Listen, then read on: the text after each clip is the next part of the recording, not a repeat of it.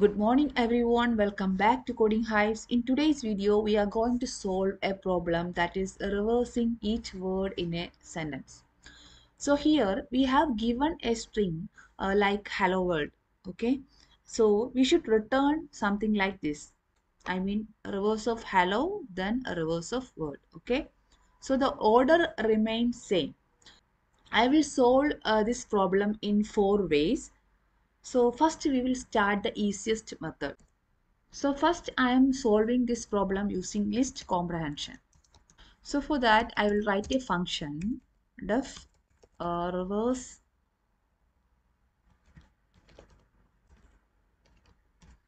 each word. Okay.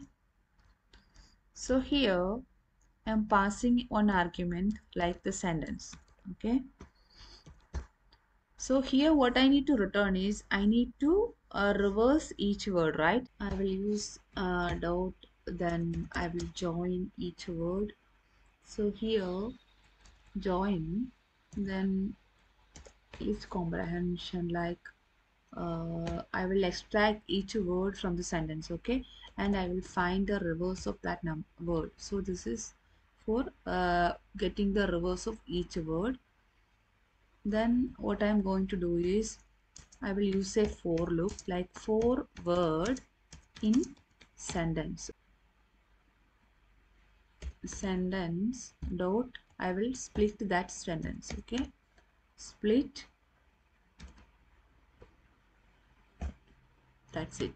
So here this sentence dot split breaks the string into list of words. For example, in this hello world, a result something like this, like a list, and we will get two words like hello and world. Okay. And next we are doing word of this one. Next is this one. This is list comprehension, right? This is the code to reverse a word, right?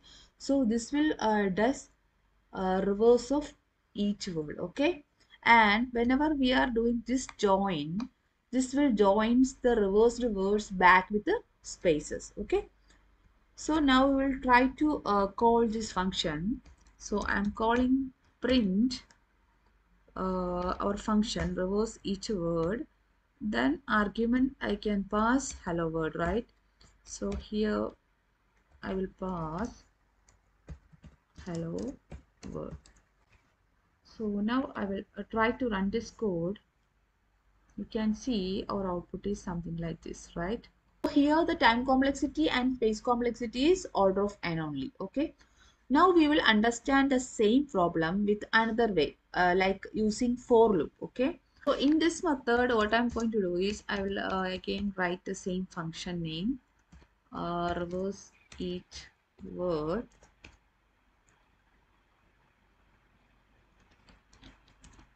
then argument as sentence.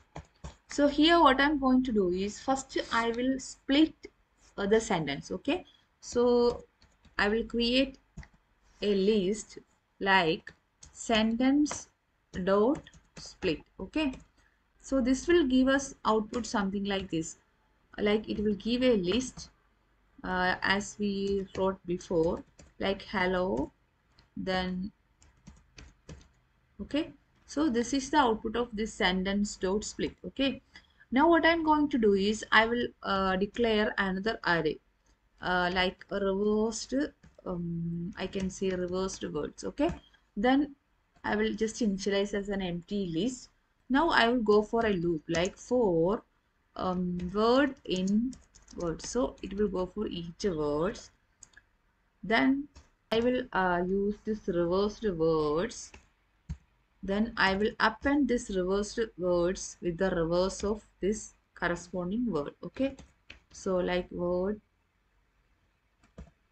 using this slicing we can do, okay. Now we need to join them with the spaces, okay. So I will simply return using this dot join. So here we splitted the sentences, then we created an extra list to store the reversed words. Then we loop through each word and find out the reverse of each word and store it in this reversed word list. Then we simply join them with the spaces. Clear? Now I will call the same function. So I will just copy from here.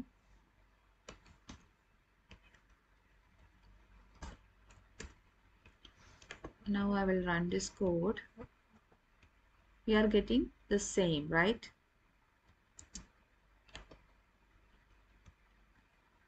Here also the time and space complexity is order of n. So now I will explain the same problem using stack. Okay. So the third way is using stack. I hope you know what is meant by stack. Stack is a LIFO data structure that is last in first out. So here I am writing the same function, reverse each word, then sentence. So here what I'm going to do is I will create two lists like result and one list for word. Okay. Now I'm going to each character. Okay. So here for char in sentence. So it will go for each character and I'm checking if that character is space, that means we got a word, right? Like we finished a word. So we need to do something like this. If char not equal to space, okay? If this is not a space, that means we didn't completed a word. That is the logic, okay? So I will append that character into this word, okay? So here I will append this character. Otherwise, it means that when we hit a space, we can pop characters from the word list like a stack. So this will reverse the word automatically, right? So that I am going to do here. So for that I can give like uh, while word, like that means till the end of the word, we can simply pop that things like that will pop from this word and we can append into the result list. Okay, so result dot append word dot pop. Okay, so this will get the reverse automatically. Okay, and at the end I just need to append a space, right? So I can at the end I can just append a space. Clear? That means the space between the two words. Okay, so now we just reversed each word, right? Now we need to reverse the entire string. So for that I can do while word,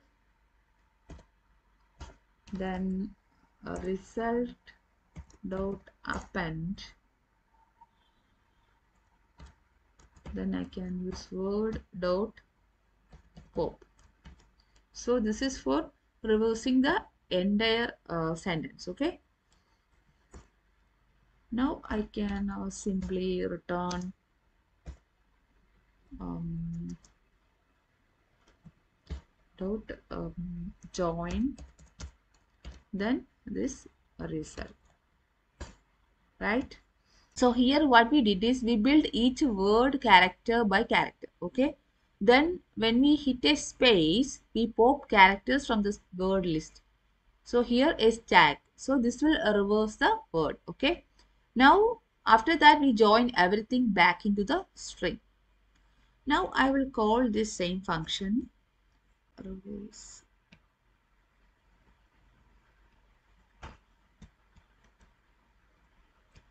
Now I will run this. You can see we got the output, right?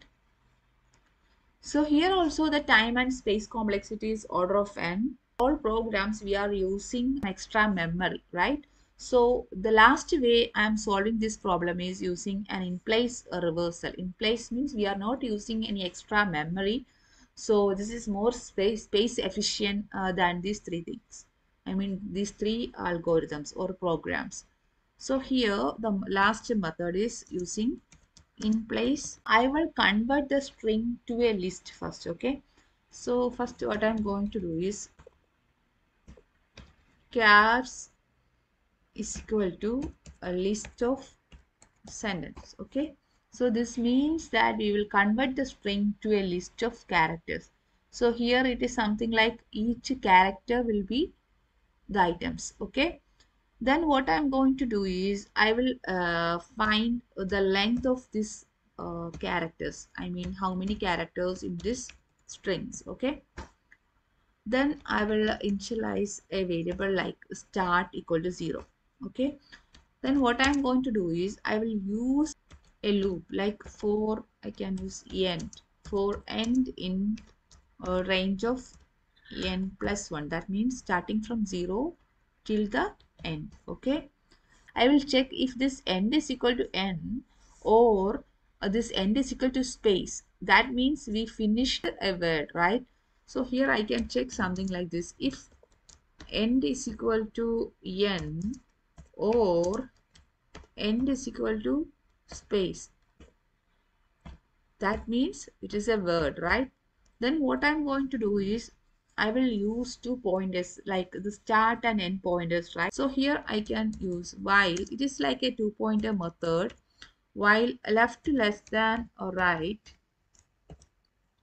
I can use chars. Yeah, before that I need to use this left comma or right is equal to left will point for the start and this one will be we can give end minus 1. Okay, so here I will use chars of left comma chars of right is equal to simply swapping. So chars of right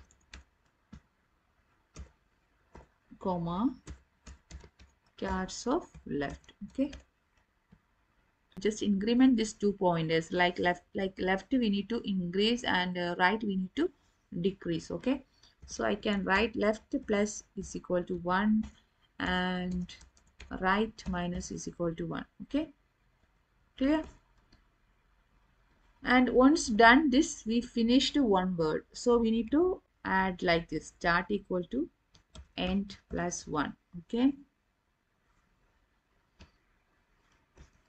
now we can simply return this like join chars.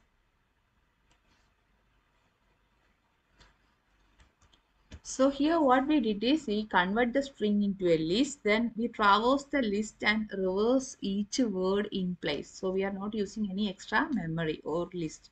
Here no new strings list is created. We just swap the characters. Okay. So now I will call this function. You can see reverse each word.